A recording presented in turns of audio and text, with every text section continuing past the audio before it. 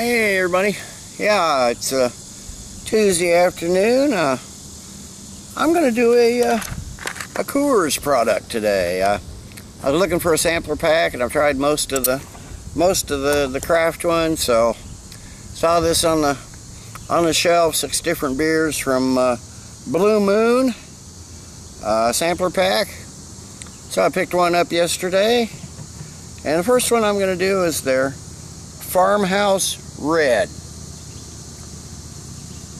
It says Saison / Flanders style ale. Well, I like Flanders Reds and I like Saisons, so apparently they're trying to blend the two styles. From the website it says 2 styles, 1 work of art.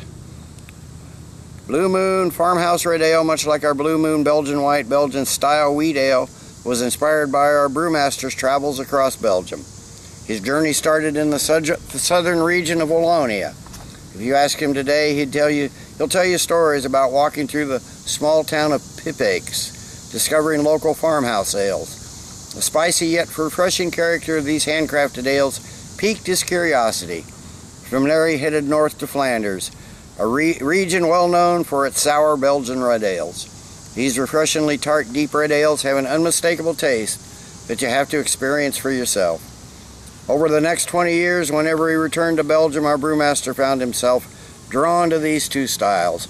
After sharing a couple of ales with old friends, he got the idea to blend the spice character of a farmhouse ale with the tartness of a Belgian Red Ale to create our Farmhouse Red Ale. His interpretation blends grains and specialty malt for a pleasantly tart finish. 5.4% ABV, 15 IBUs. So let's see what Blue Moon has done with this blending of 2 distinct, very different styles. Got a little smoke. Ha! Wouldn't you know it? Twist off.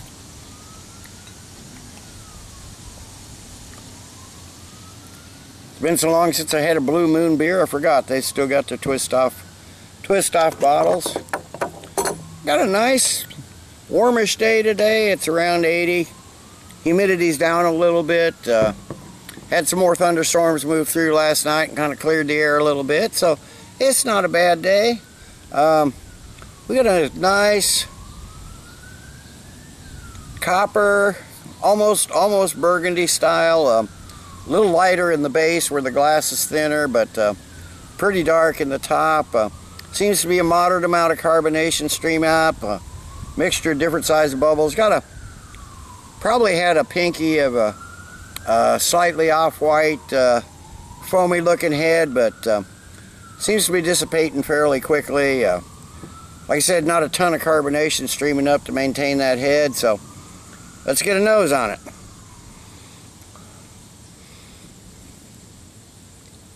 Okay, yeah, you just got like some generic amber malts in there. They're freshly, they're kind of muted. Little bit of toasted malt and some spiciness like from a Belgian yeast.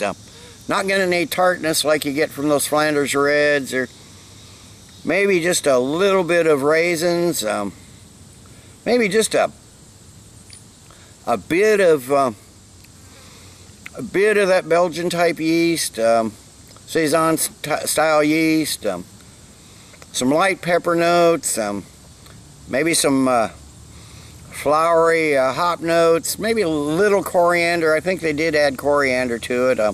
I saw a list of ingredients, but I didn't look when I went to the website, but I didn't look it over really closely. But generally muted, but pleasant smelling. Doesn't smell like either a Saison or a Flanders Red in any way. So let's see what it tastes like.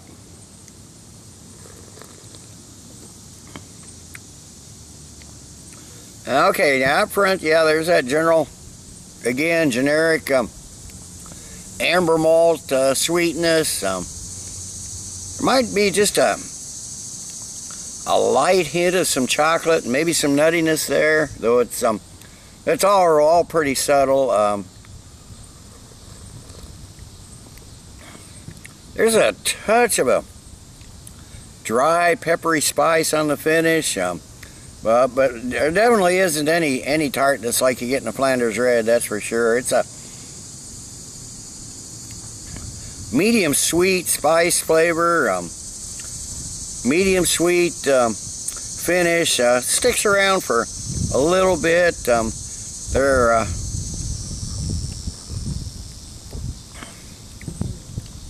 might be an underlying like earthy straw note and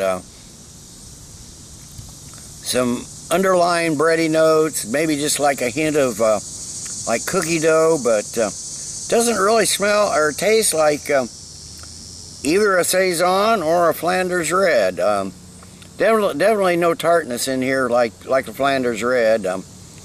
I don't know what they were talking. I think they mentioned tartness in here on the description, but I'm not getting. It's basically a sweet malty beer from start to finish, and primarily those amber malts. Seems to be like a medium light bodied, fairly smooth texture, and some really soft carbonation, but it doesn't taste like. There's no resemblance either to a Saison or a Flanders Red, but let me sit and I will let this warm up a bit and sip on it a while, and I'll come back in a while with the final thoughts and grade. Okay, I'm back. It hadn't been all that long.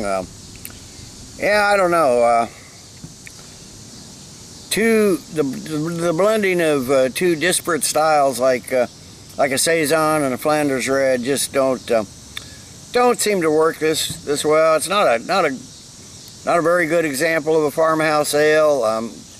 You get some light sweetness and maybe just a little bit of the spiciness from the yeast, and there's no tartness at all to it, like in a Flanders Red.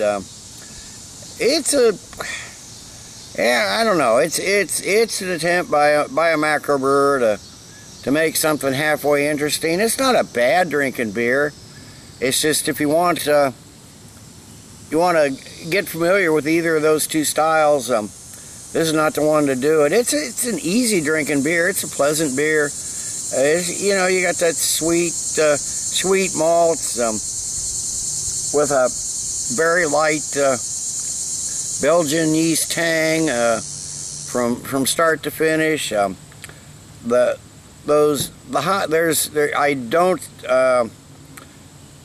don't discern any hops at all, other than, and that's really gone now. Just it was just like a slight flowery note, like maybe they used some noble hops or something, but as it's warmed up, this seems to have a lot of the features of a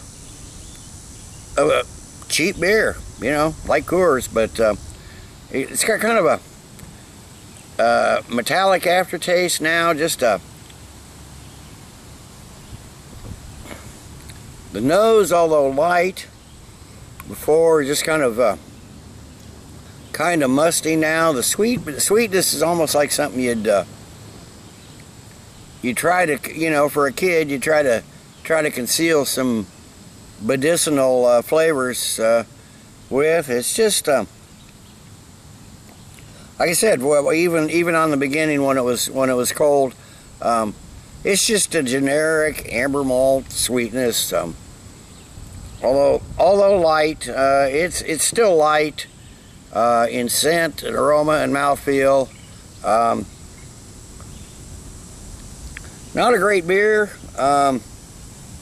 It's not a bad beer. It's just not a great beer. It's not, and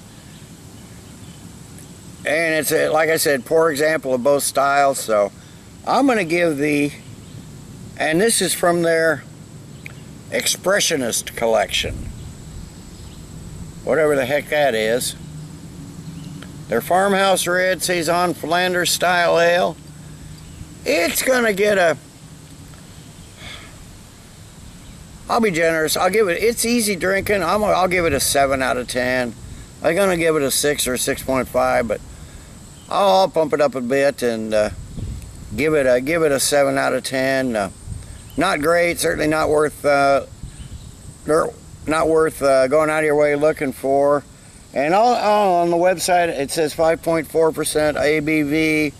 On the bottle it says 5.8, but you know, that's not a lot. But not a great beer, but not a bad beer. So till next time, everybody, cheers. Let's keep drinking good beers.